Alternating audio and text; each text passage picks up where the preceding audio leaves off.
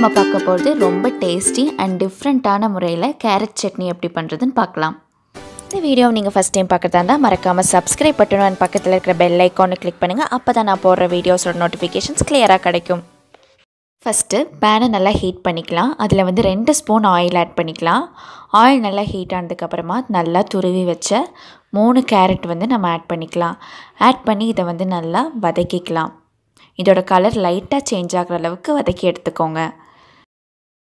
நல்லா இந்த மாதிரி கேரட்டெல்லாம் ரோஸ்ட் பண்ணி வச்சிட்டோம். இதை ஒரு சைடு நம்ம எடுத்து வச்சுக்கலாம்.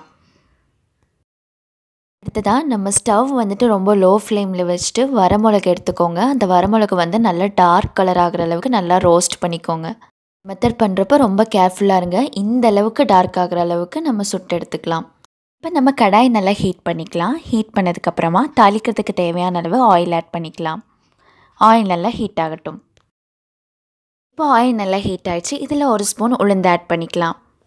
உளுந்து நல்லா ரோஸ்ட் ஆகிடுச்சு. இது கூட 4 பூண்டு ஆட் பண்ணிக்கலாம். இது கூட கொஞ்சமாக தாளிக்கிற அளவுக்கு கறிவேப்பிலை ஆட் பண்ணிக்கலாம். இதை மட்டும் நம்ம நல்லா வதக்கிக்கலாம். இதோட கலர் லைட்டாக சேஞ்ச் ஆகிற அளவுக்கு வதக்கிக்கலாம்.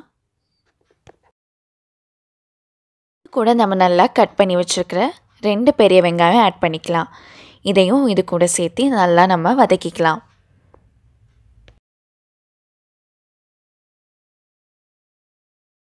ஆட் பண்ண எல்லா ஐட்டமும் நல்லா வதங்கிடுச்சு. இது கூட ஒரு சின்ன சைஸ் புளி ஆட் பண்ணிக்கலாம். இதுவும் நல்லா வதக்கிக்கலாம். இதெல்லாம் நம்ம நல்லா வதக்கிட்டோம். இது கூட நம்ம கட் பண்ணி வச்ச 3 தக்காளி ஆட் பண்ணிக்கலாம். இதையும் நம்ம எல்லாத்துக்கூடையும் ஒன்றா சேர்த்து நல்லா வதக்கிக்கலாம். எல்லாமே நல்லா வதங்கிடுச்சு. இதுக்கு தேவையான அளவு உப்பு சேர்த்துக்கலாம். இந்த உப்பையும் இது கூட சேர்த்து நம்ம நல்லா வதக்கிக்கலாம். இதை ஒரு பிளேட்டுக்கு மாற்றி வச்சுக்கலாம். நம்ம ஃபஸ்ட்டே வதக்கி வச்ச கேரட்டும் நம்ம அதுக்கப்புறமா வதக்கின வெங்காயம், தக்காளி, அப்புறமா நம்ம நல்லா சுட்டு ரோஸ்ட் பண்ணி வச்ச அந்த வரமிளகு இது எல்லாமே நம்ம இந்த பிளேட்டில் வச்சுருக்கோம். இதை நம்ம மிக்சருக்கு ட்ரான்ஸ்ஃபர் பண்ணிடலாம். மாதிரி ஆட் பண்ணிட்டோம். இது நம்ம நல்லா ஸ்மூத்தாக சட்னியாக அரைச்சி எடுத்துடலாம். கேரட் சட்னி நல்லா நம்ம அரைச்சி எடுத்துட்டோம். இதை ஒரு பவுலுக்கு மாற்றிடலாம். சட்னி நல்லா ரெடி பண்ணிட்டோம். இதில் லாஸ்ட்டாக கோகனட் ஆயில் ஆட் பண்ணிக்கலாம். இது கூட நீங்கள் கடைசியாக டெம்பரிங்காக நீங்கள் தாளித்து கடுகெல்லாம் தாளித்து போடணுன்னு அவசியம் இருக்காது. ஏன்னா நம்ம ஃபஸ்ட் இருந்தே ஒவ்வொரு ஐட்டமும் நம்ம நல்லா ரோஸ்ட் பண்ணி நல்லா வதக்கி பண்ணியிருக்கோம். அதனால அதில் ஆல்ரெடி நல்லா அந்த ஆயில்னஸ் இருக்கும். அதனால் நீங்கள் ஆயில் தாளிக்க வேண்டிய அவசியம் இருக்காது. லாஸ்ட்டாக இந்த மாதிரி கோகனட் ஆயில் ஆட் பண்ணி நீங்கள் பரிமாறிடலாம்.